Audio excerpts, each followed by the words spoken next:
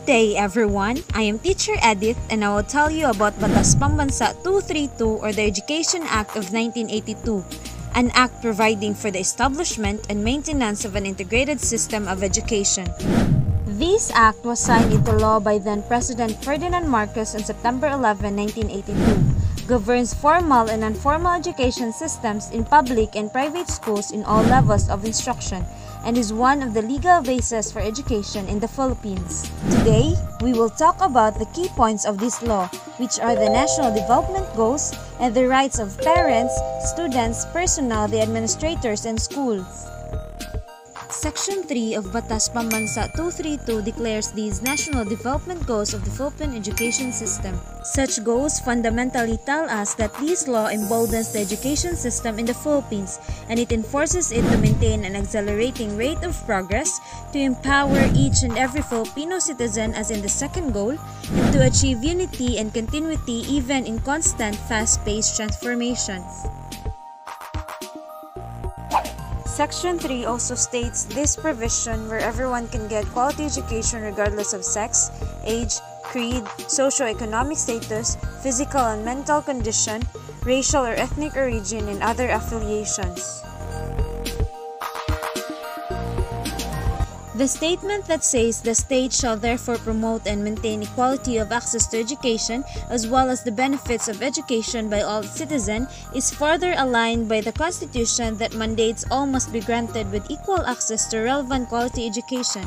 And now, we are moving towards the rights of each stakeholder, which are the rights of parents, students, school personnel, the administrators, and the school. The two rights of parents who have children in school are the right to organize by themselves and or with teachers' forum for discussion and cooperation, and the right to access any official record directly relating to the children who are under their parental responsibility. These rights are mainly manifested during parent-teacher meetings where teachers can give feedback or when they plan with parents for any scholastic activity. Talking about these learners, they also have the following rights in Section 9.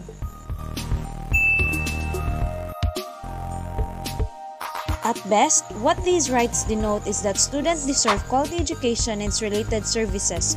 Students, as they also own the records, have the right to know and retrieve them.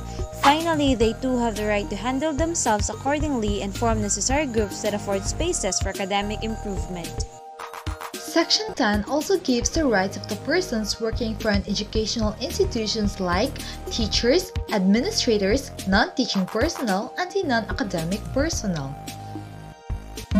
The general rights are listed in 4 major points, and the special rights or privileges of the academic staff are added to complement those rights. Section 12 adds the special rights of school administrators in which they are deemed persons in authority and must be respected as they do their roles correctly. This stipulation is akin to the provisions of Commonwealth Act No. 578 that authorizes teachers and professors too.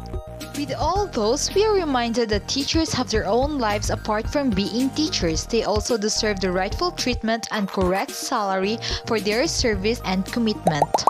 The last rights are the rights of the schools.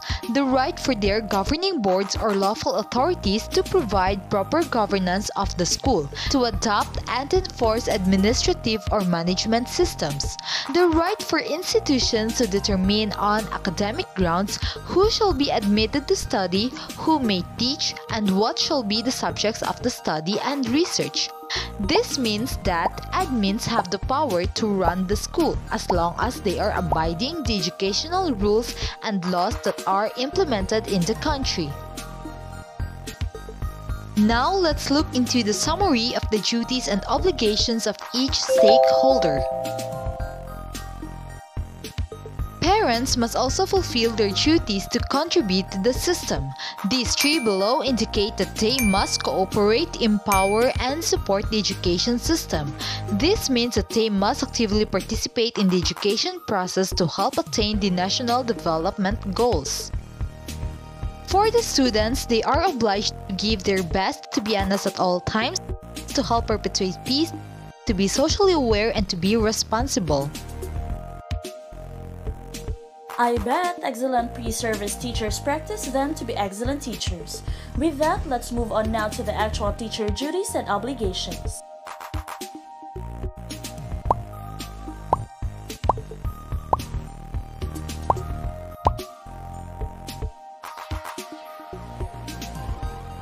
Section 17.